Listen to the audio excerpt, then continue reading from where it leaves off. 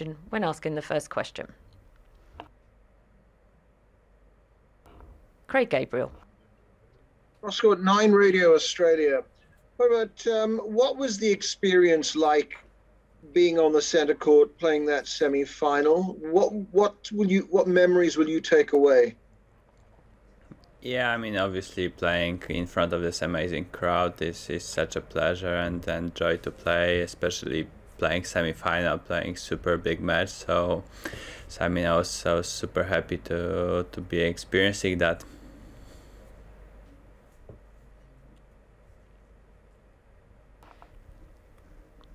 Vanni.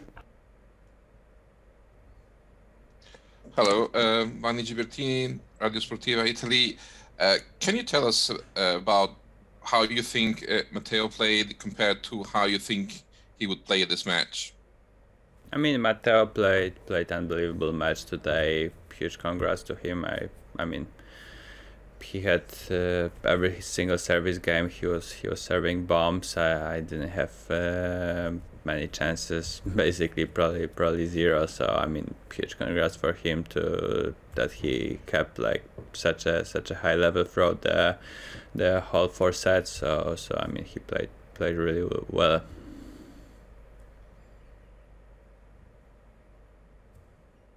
Matthias. Yes, hi, Matthias Karen with AP. Just wondering, there was that stretch from, I think, 3-2 in the first set where I think he won something like 11 straight games.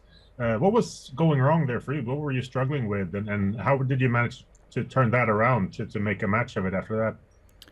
Yeah, I mean, Matteo was playing really well. I mean, he's putting a lot of pressure on me. My serve really... The first serve really wasn't working and helping me, which usually does and gets me out of trouble. So I was struggling with that, and plus he was putting a lot of pressure on me, and he was playing really amazing without doing any unforced errors. So yeah, I mean, I wasn't playing great at that time, but he was putting a lot of pressure, and the first serve wasn't helping me there. And I mean, I was trying to stay competitive and try to fight for every single point, especially at the beginning of the third set, to try to make a comeback.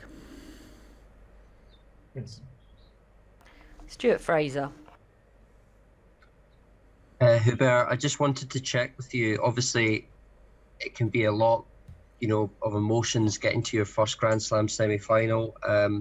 I just wondered, looking forward, and with the decision yesterday in Tokyo not to have any spectators at the Olympic venues, do you think you will still go to Tokyo, and how will you deal with the transition between here and then if you do go?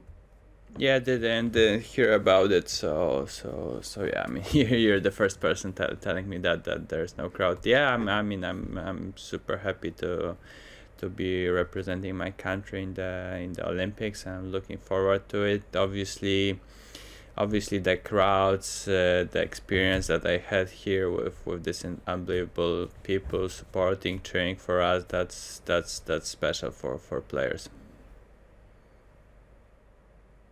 Willie Weinbaum. Hi. I got in on this late, so if you've been asked this already, I apologize. How would you describe the way Matteo played today and your thoughts on his potential matchups, either against Djokovic or Shapovalov in the final?